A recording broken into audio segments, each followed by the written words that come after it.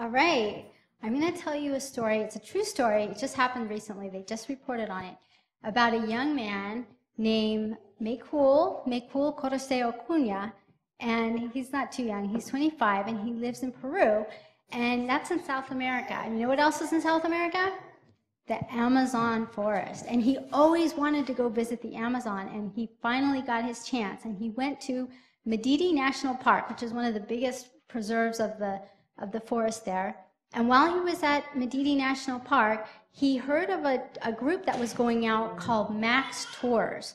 And Max Tours takes them deep into the Amazon, and he thought that sounded really neat. So he signed up with Max Tours, and they set off by boat, because you really can't travel in the Amazon. It's really thick. You have to go by the rivers. And they set off, and they traveled down the Tuichi River, and they went really far into the river. They traveled all day, and they finally camped along the river that night. And the group, there were some guides that take them out. And they said, tonight, we're going to go have a ceremony. And we're going to have a ceremony to the gods that are going to, we're going to ask for, we're going to thank them for permission for letting us into the forest. And you know what they had at the ceremony? Could you guess what they had? They had candles, and they had cigarettes, and they had coca leaves. You know what coca leaves are? It's like drugs. It like makes your mind all weird. Stay away from drugs, okay? And they had these at this ceremony, and they were going to appeal to these gods. The Pachamama was like the Mother Nature god. And, Maykool didn't like that. And he said, I'm not going to go to that ceremony. And they said, oh, but you have to go, you have to go. If you don't go, it's bad luck, and everybody has to go. And he's like, no, I'm not going. And he stood firm. And they went and they had their ceremony that evening. He just got a really creepy feeling. He said, I'm with these people. They're having this ceremony. They're doing who knows what over there. And I'm all alone, this Amazon, far away from any of the other people in the park. And he's like, he just got a really creepy feeling. He said, I got to get out of here. He says, I have to just go. And he heard this voice telling him, just get away, get away. So he started running. And he just left everything. He left his cell phone, he left his sandals, everything. He just started running. And he ran, and he finally got to a point in the forest where it was calm, and it was really peaceful. And he just relaxed there. And, it got late. It was kind of dark. He couldn't see, and so next thing he knows, it's in the morning. And he wakes up, and he didn't know how he got in the forest. It's like, he looked totally different in the daytime, and it was all thick. It's not like there's a hiking trail or something. It's all thick. He didn't even know which way to go. He didn't know where the river was. And he was totally lost. So what did he do? He prayed. And he prayed, God, please help me. I don't know how to get out of here. I don't know what to do. And he started getting thirsty, and he was a little bit hungry too, but he was mostly thirsty. And you know what? He said a prayer, and he looked up, and he saw these monkeys. And the monkeys were really interested in him, because they're like, they never saw a person before. So these monkeys are like, what is this creature? And they're all making chatter and stuff. And he heard this voice saying, just stay with the monkeys, stay with the monkeys. So he kind of followed the monkeys a little bit, and you know what they did? They could sense that he needed something, and they started dropping fruit from the high trees. They started biting the fruit off and dropping it for him. And this was really good fruit. I mean, it wasn't the kind of fruit that we have, but it was really sweet, and it was really good. So he was eating this fruit, and the other thing is Maykool was really thirsty. And you can't drink the water. There's tons of water everywhere, but it's all murky, and it's got insects in it, and it's just all muddy and stuff. And so he didn't know what to do, but the monkeys led him to where there was some clean water. So he was drinking this water. And the other thing they did when it got late at night is they led him to this shelter where he could lay down. Because, there's rain, there's insects, there's snakes, there's all kinds of wild animals and stuff. And here he could be protected. So these monkeys were taking care of him, and he stayed with the monkeys for a while. And meanwhile, his family got nervous, so they were all worried about him. So they came from Peru, his dad and his sister and his stepmom, and they came out and they started searching with the rangers, and they started looking for him. And they had to search in sections of the forest because it's really big and it's really scary, so they have to just do sections. Meanwhile, the people that he was on the tour with, the guides, they were getting nervous because they said, if somebody gets lost here, we're in big trouble.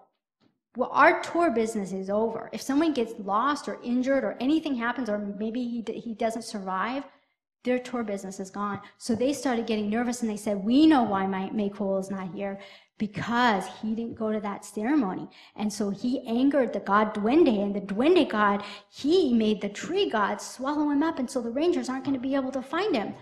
And so they thought, we have to do something. And one of the guides, with his own money, he hired these shamans. You know what shamans are? They're like people who can call up the spirits, evil spirits and good spirits. And so he hired these 2 shamans day and night. And you know how they called their gods? You know what they used? They used wine and beer and confetti and weird crosses. And it was really creepy. But they were convinced that they had to do that to get Maykool back. Meanwhile, Maykool is living with the monkeys and doing pretty good. But days go by, and it's the 8th day, and they haven't found him yet. And the rangers are looking all over, and Maykool starts getting worried. He starts thinking, you know, they might think that I'm not going to survive. And they had already told the family that they probably wouldn't find him alive at that point. If they did find him alive, he'd probably be so delirious he wouldn't recognize anyone. But Maykool said, I got to get out of here. So what did he do again?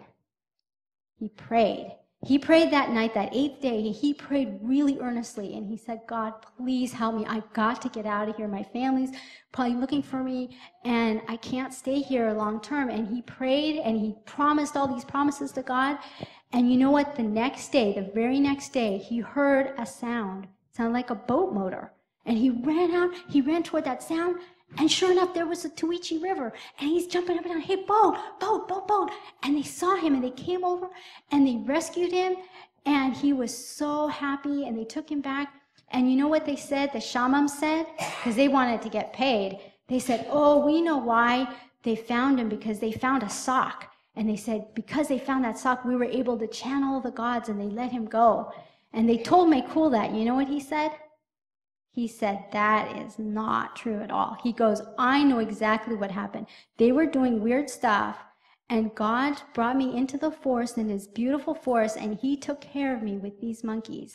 And I was unharmed. I mean, he had some bites, he had some botflies and things, but not very bad. He was actually doing in pretty good shape. And he was joking with them when they found him, and he was so happy. So, what's the lesson here? The lesson is, if you get in a situation where people are doing something that's not right, and you hear that voice telling you to get away, you need to just get away. Just do what Maykool did. He just left. He didn't say, oh, but what if I don't have friends anymore? Or who will take care of me? How will I get a ride back home?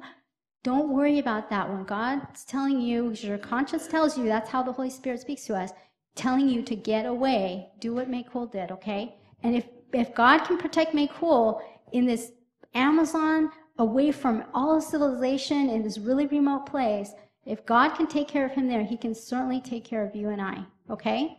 So just remember that. I'm going to show you some pictures of Maykool, but let's bow our heads for a prayer, okay?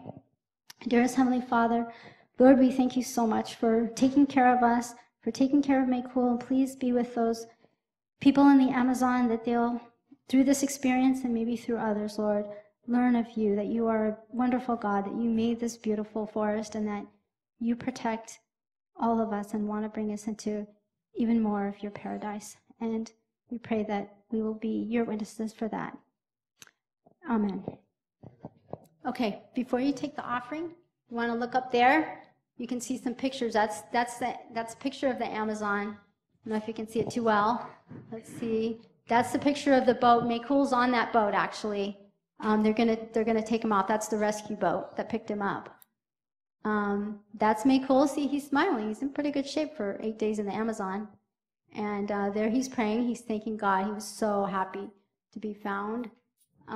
There he is. He's really happy that they found him and that he had that experience. Okay? All right, if you can get the baskets and we can pick up the offering.